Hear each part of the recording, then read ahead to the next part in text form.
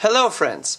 I decided to make this video about this device, which is multimeter and oscilloscope 2-in-1, because of multiple requests and questions. The main question was about the quality of the device, because as multimeter it's really okay and it was tested by several users, but as oscilloscope there were a lot of questions, and after getting of this device I tried to test it. There is already one video on my channel describing the functioning of this device, but I have revealed some problems in connection with this device.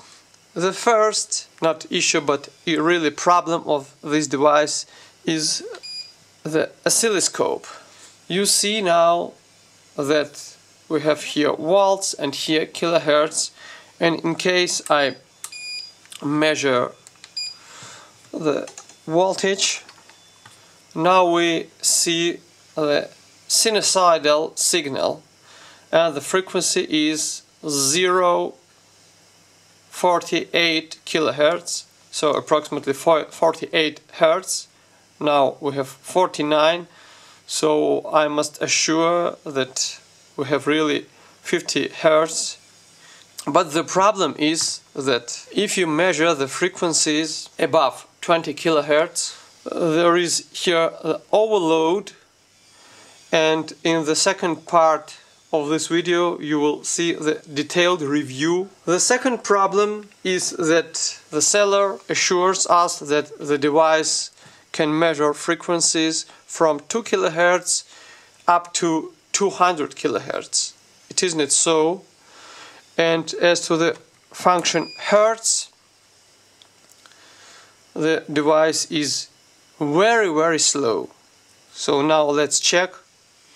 It's possible to measure the signal from voltage 2 volts up to 380 volts. 5 seconds we need in order to see the signal. So it's really very slow, maybe because of the fact that this device tries to decrease the voltage, because it doesn't know what voltage do we have here, and it increases the signal and then it measures the frequency.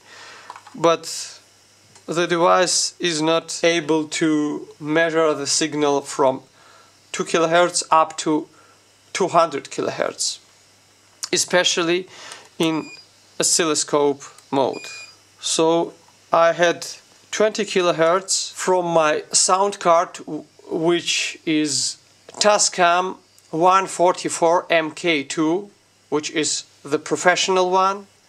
But in case of 20 kilohertz, here we have overload, which doesn't correspond to the specifications mentioned in the manual. Also, we have in the manual one note, which is really true, that in the position of 200 milliamperes, it's a bit difficult to insert this one. It's okay, it can measure and show the waveform, but if you switch it to 20 amperes, there is no waveform here, so take it into consideration.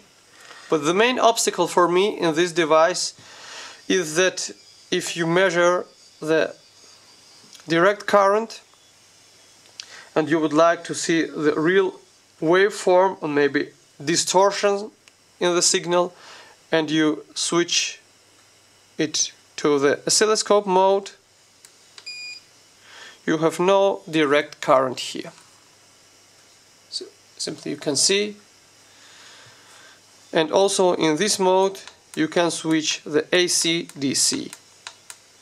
It's really a great pity, because in case you check some power supplies, you always need to see the waveform and all the distortions that the signal has, and with this device it's not possible. So in case all the above mentioned issues are not problems for you, you can order this device. So the device is really very portable. This is main advantage of it. And as to the weight, you can see approximately 500 grams. As to the menu in Chinese, it's really not so difficult to define the functions of the buttons. I will explain now the basic functions. This is power on, this is power off,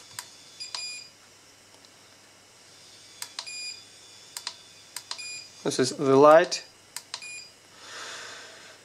this is a waveform, so now it's multimeter, and now this is the oscilloscope. This is AC/DC switch. You can see it changes. This is relative, if it's okay. In case of some changes, it will show. So plus 1 volt or minus 2 volts, etc. This is the hold function, for example. H, this is hold.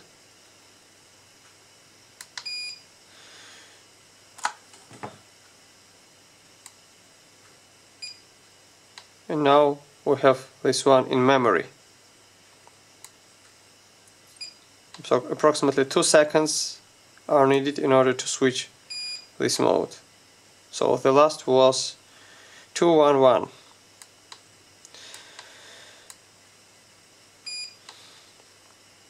As to the waveform,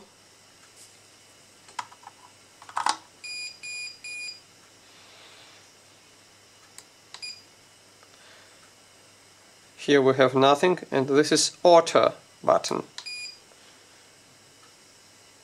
So now we have the waveform. This is up,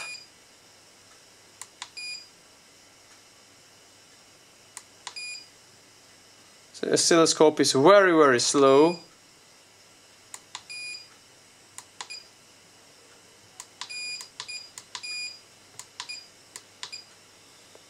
This is down and this is up.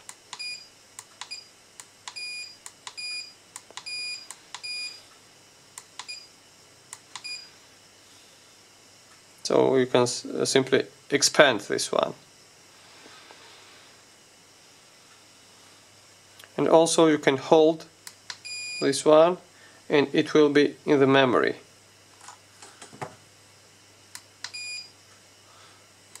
Long press. The last not 5 waveforms as described in manual, but only 3 waveforms.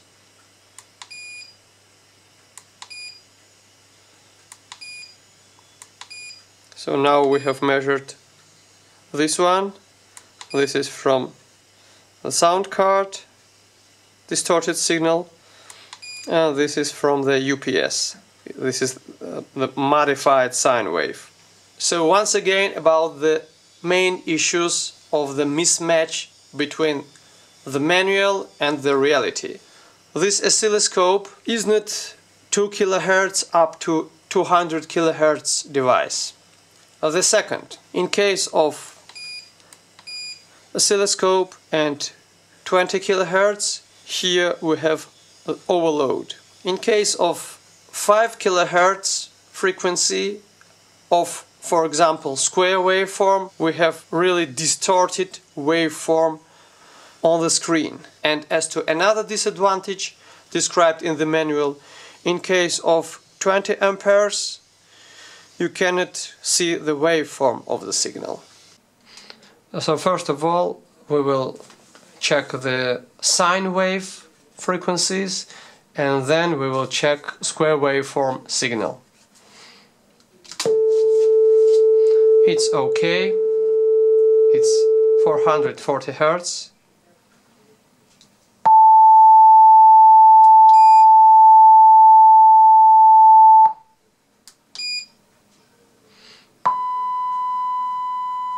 It's also okay.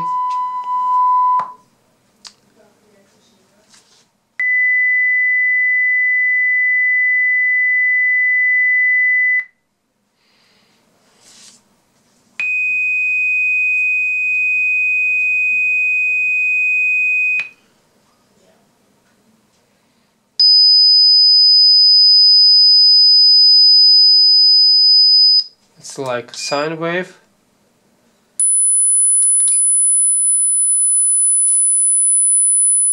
So there is no problem, and also there is no problem with the frequency meter. 30, now it's 15 kilohertz, and it looks like the sine wave. This is 18 kilohertz. Also, we can say that this is the sine wave, but in fact this is not. This is 19 kilohertz. The frequency meter is okay. This should be 20. And also overload we have here. Overload. It starts from the beginning. That's why we have heard the note La, 440 Hertz.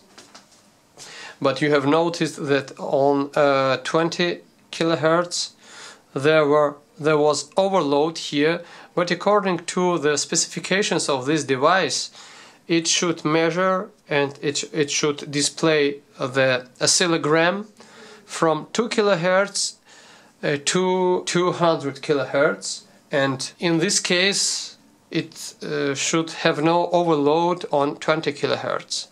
So now let's check it with the frequency of the square waveform.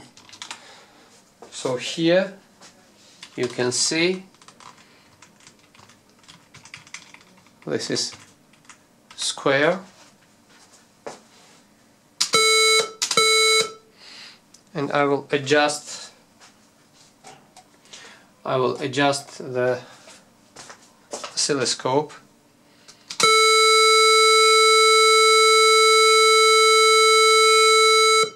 It's square waveform anyway.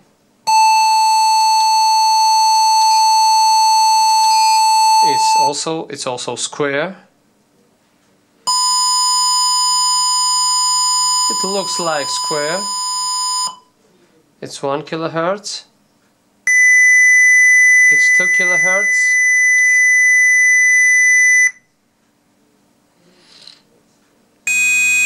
It's 2.5.